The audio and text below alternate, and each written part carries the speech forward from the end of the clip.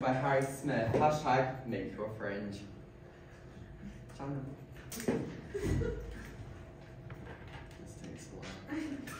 From 1947, a celebration of the arts in Edinburgh, Scotland has hosted many shows ranging from theatre, comedy, that put me off, cabaret and variety and much more. Done through the 3 weeks of August, people from all over the world gathered to celebrate the arts, bringing the top range of energy and joy. Next slide.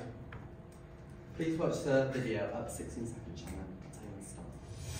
The Edinburgh Festival Fringe is one of the greatest celebrations of arts and culture on the planet. It's open to anyone with a story to tell and a venue to get to. Our vision is simple, to give anyone a stage and everyone a seat. Thanks, Shannon. Next slide.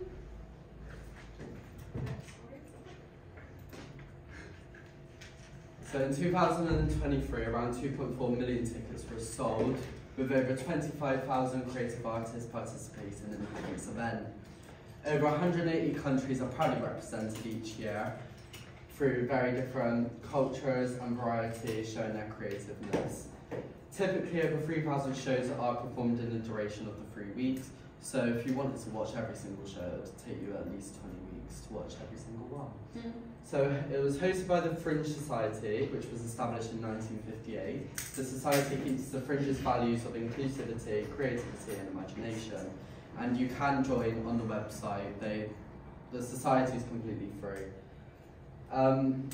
Yeah, and you can donate to the charity.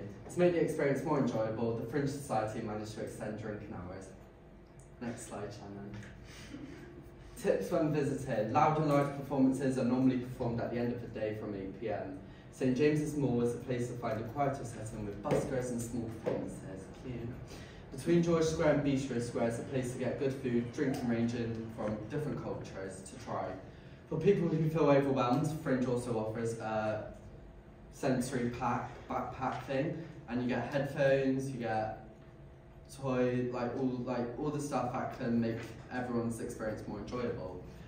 Registration opens on January 8th with shows revealed in batches, so you'll have different sets out through all different months. And the last batch will be on the 12th of June, so every show will be revealed by then. Next one. Planning your fringe. Depending on the day of arrival, it's ideally best to go on train or bus, as car parks and streets will be busy. Don't travel by car. Accommodation is provided with the partnered app Stay 22, providing an interactive map of accommodation. Shannon, you go past.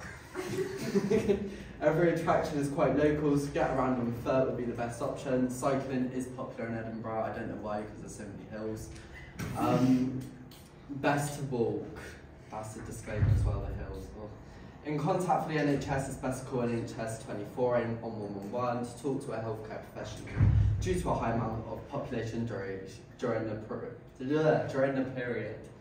Police will patrol around the city ensuring safety on everyone who attends. Advice is given to plan your travel before attending. Only take what you need. Beware of pickpockets. I love pickpocket. Stay alert and respect residents and other festival goers. Next slide, Shannon. How this helps. Shows are usually lasting around an hour to fill the duration of the festival. This shows time management to keep the audience entertained. Ooh. Attraction is a priority as people pay to see what this show is interested in, making it more appealing. So we need to bring in so we need to show everyone that wants to attend why they should attend. We need to inspire them. Next slide, Shannon. For more information, Edinburgh Fringe Festival website, the Ed Fringe app, or YouTube videos. Next slide, Shannon. Cheers, Hans. Play the video. One. I've got a question for you. Don't stop it, please. Okay. How is this information and research on Edinburgh Festival helping with our understanding of the play or anything like that?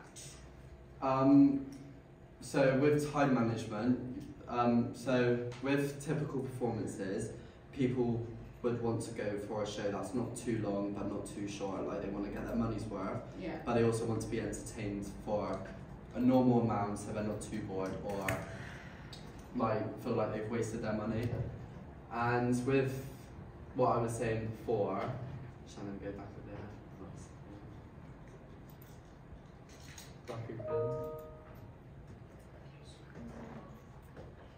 That's it. Attraction is priority. This is what I'm trying to understand.